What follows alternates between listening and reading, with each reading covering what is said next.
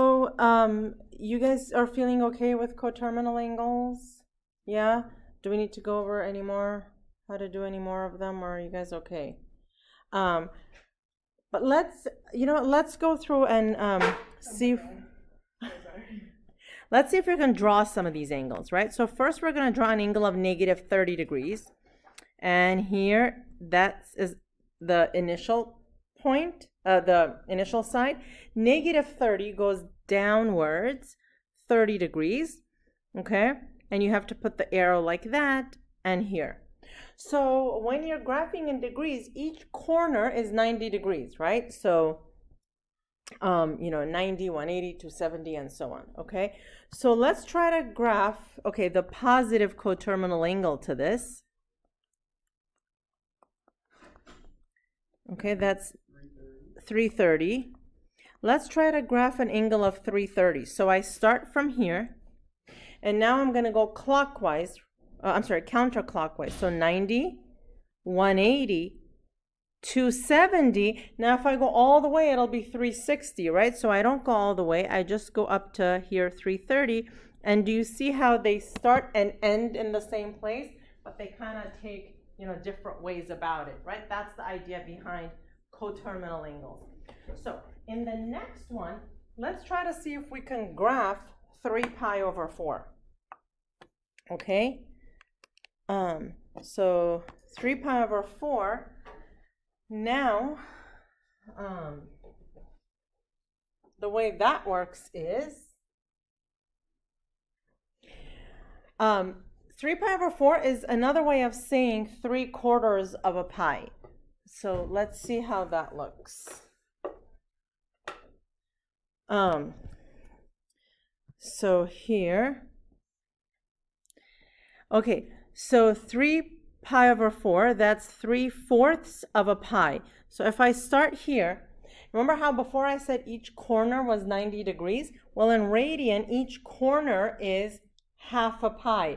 So basically it's half a pi, half a pi, half a pi, half a pi. Together that makes 2 pi, okay? So now, if I start from here, and if I have to draw 3/4 of a pi, this is half a pi. Is 3/4 greater than or less than half?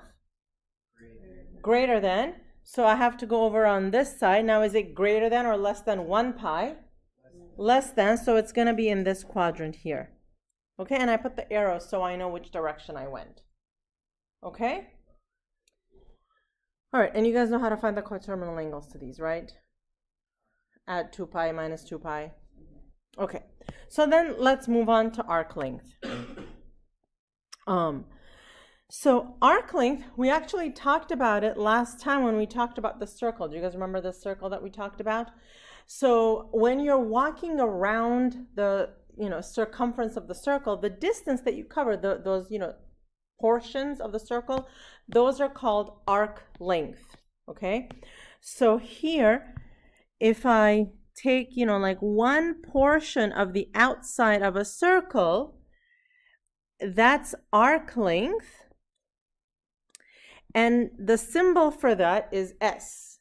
I don't know why it's S. I guess A and L were taken or something, but the symbol for it is S. Okay, to find that distance S, the formula is S equals R theta. Short formula that you have to memorize, S equals R theta. But the big thing is theta has to be in radian. Okay? Meaning in terms of pi, not in degrees. Okay, so let's take a look at the first example here. It says to find the length of the intercepted arc. That's a mouthful, but it just means S. So we need to find S. We're given a central angle measure and a radius. So formula is S equals R theta. So S equals, what R am I given here? 2. And the theta is the angle. And I'm given the angle as 2 pi over 3. Now is that in terms of pi? It is. That means it's in radians, so I can use it as it is. So 2 pi over 3. Okay? Now, at this point, go ahead and take out your calculators. You're going to type in this as is into the calculator. So we're going to do 2 times 2 pi. Do you guys know where the pi button is? It's on the left-hand side all the way at the bottom. Do you see that on my screen? It's highlighted in red. And when you do that, you have this cute little window that opens. You choose the pi, divided by 3, and you should all get 4.18 blah, blah, blah, blah, blah. Yes? Everybody get that? Okay, so the question is telling us, or the directions are telling us to round to the nearest tenth. S is 4.2. Okay? All right, next. Next, I have an angle of 135 degrees. That is a problem because it's not in radian. It's not in the terms of pi. So I take the 135, and how do I convert to radian? Does pi go on top? Pi over 180. And so now, so this is theta. So now look at what happens. I just rewrite this as 135 pi over 180. Yeah. Why do we have to do that 135? Because in the formula here, we said that theta had to be in radian. Okay? 135 is in degrees. What does it mean to be in radian? It means it has to be in terms of pi, like pi over 6, 2 pi over 3, 4 pi over 5, whatever. Okay? So, like this one, 135 pi over 180. Okay? So, just in terms of pi. So, you take the degree measure, and then you have to convert it to radian, times pi over 180. Okay? So, S is r theta. S is, what's the radius here? 0.5.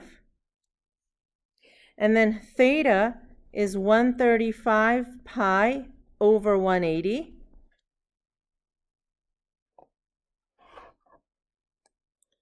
Okay? So this is going to be 0.5 times 135 times pi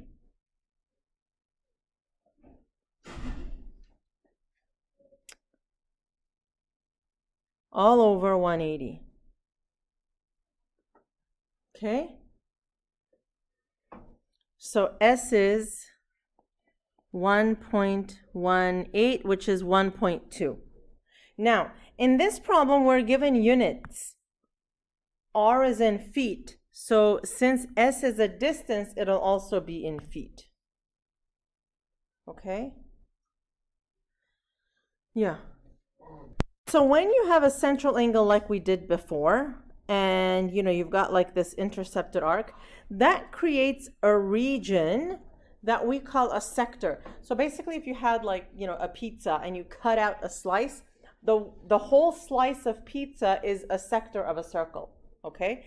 Now what we're going to do is we're going to figure out how to find the area of a sector like this.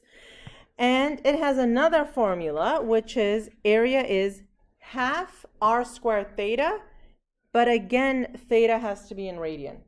Okay? So, take a look here. We've got theta is 3 pi over 4, r is 1.5 feet, and we need to find the area. So, A is half r squared theta.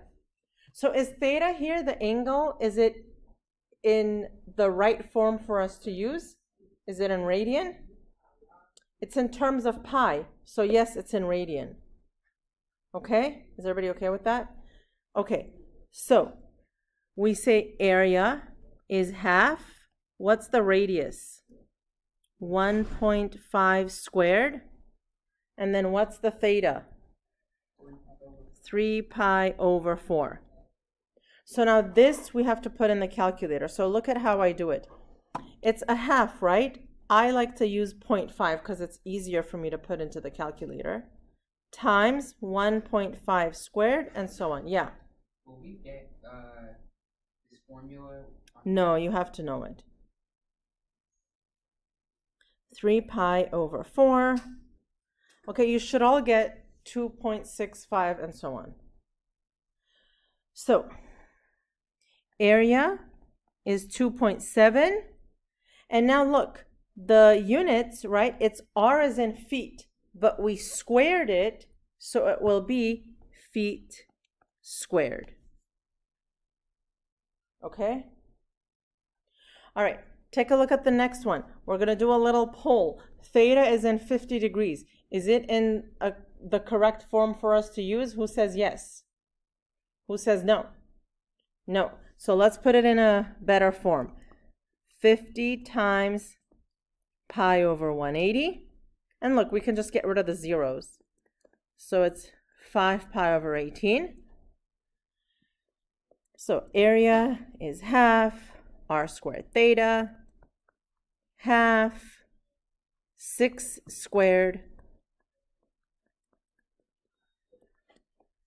Okay?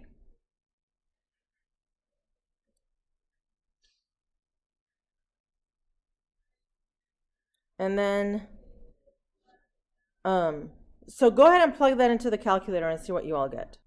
Yeah, so this is 15.7. What are the units? Feet squared, because we're squaring the radius. Okay, last but not least, the area of a sector and the measure of the central theta, the central angle are given. We need to find the length of the radius. Okay, so we need to find r now. You're given area, you're given theta. So you have to use the formula that connects area to radius. Well, that's this one that we've been using. Okay? All right, let's plug in what we have. We have area, it's 190, equals half r squared, that's what we need to find. And then what's the theta? 5 pi over 3. Isn't it 190 squared? Not include the... Well, right, but the formula is a equals half r squared theta, and a is just a, so it's just 190. Okay, so now I need to solve for r. First, let me get rid of the 5 pi over 3. I multiply by 3 over 5 pi, 3 over 5 pi. Okay, so this goes away. Why are we multiplying by 3 times 5 pi? So we want to solve for r, right? This is what we want to solve for. We want to get that one alone. So why is this one different than the last one? Because the last one, we were looking for a. This time we're given a, we need r. Okay? So what do we have now? 3 times 190. I'm going to show you guys how to put it all in the calculator in one step. So all this equals 1/2 r squared. So how do I get rid of the 1/2? Multiply everything by 2. So now I have 2 times 3 times 190 over 5 pi equals r squared. You don't have to multiply this 2 by the denominator? No, because it's 2 over 1. So now let's plug that into the calculator, and I get 2 times 3 times 190 all over 5 pi. And you know, I like to put the 5 pi in parentheses because you never know how the calculator will interpret it. That's what we have, right? You have to square root the r squared? Yeah, in a minute. So here's what we have to do. So r squared is, 72.57465, blah, blah, blah. Now look at what I want you all to do. You take a square root, right, to find r. But when you go in your calculator, I want you to do the square root of, and don't type in any numbers. I want you to take the square root of the last answer that the calculator gave you. So I want you to do Control Answer. That's the button to the left of the enter. What that does is it takes the last answer and it puts the whole thing in there so there is no rounding error. Enter. Okay, so you get 8.5 for the answer. Now, let me show you another way to do it. Okay, so this is what we had before, right? You pressed enter and that was it. Now you had to take a square root of that, right? Here's another way to do it. It's kind of cool with the calculator. Take a square root, right? Press the up button. You see how it highlights that? Press enter and then it just enters that thing into the square root and you'll get the same answer. Okay, oops, that's not what I meant. What are the units for this one? What is this? What have we found? Radius, so it's just in feet. If it was area, it would have been feet square, but since it's just radius, it's just feet. Okay, so that's it for this lesson. And, you know, you have homework from the book for next time. But, so we'll stop.